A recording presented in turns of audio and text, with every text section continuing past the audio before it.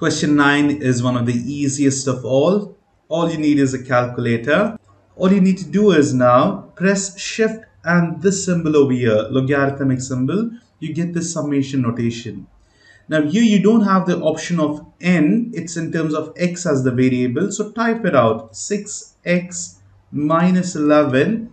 And where does it start? From 1 till 8 and press equal to, the answer is 128. So that will be the final answer. You can do it by finding 8 values and adding it up, or this is the easier method. Let's do it again.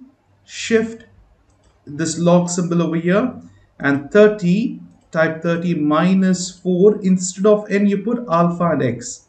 And then x starts from 4 and it ends at 11, and that's the answer, it's 0. So that's the answer. Similarly, let's try the 38th one. All you need to do is shift and this symbol to get the summation.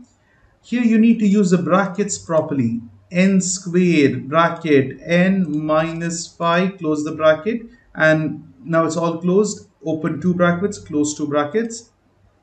It starts at 1 and ends at 7.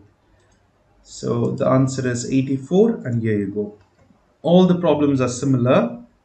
This one is also straightforward. Just use the calculator, you'll get the answer. Even over here, just use proper brackets, square it up, and then multiply this. So that would be the answer. Even over here, there is nothing much. This is just the power alpha x. Let me do this. Shift and log symbol. Now what you do is use the bracket minus 2, close the bracket, square it up, and use the variable x. Then subtract it from 9. Now it starts at 0, ends at 6, and the answer is negative 20. Similarly, you can try all the others. Let me just do, okay, this one. What if there's infinity?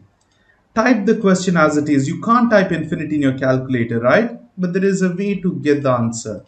1 divided by 10 to the power x, close the bracket, because there's one already open and now another one was opened by you. So you need to close it properly. And now where does it start? It starts at 1. But what is infinity exactly? It's a huge number, right? Let us start with 25, because you can't put huge numbers. Your answer is 5 by 9. Yes, that's it.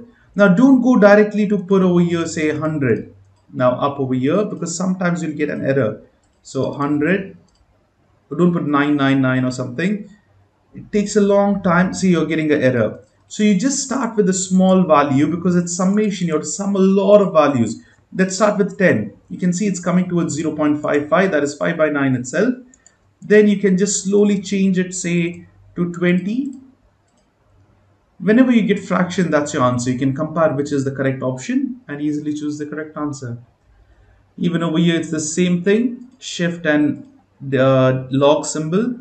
Type the equation by fraction. 8 divided by 10 to the power x. And it starts at 1 over here. And it ends at infinity. So I will just start with 15.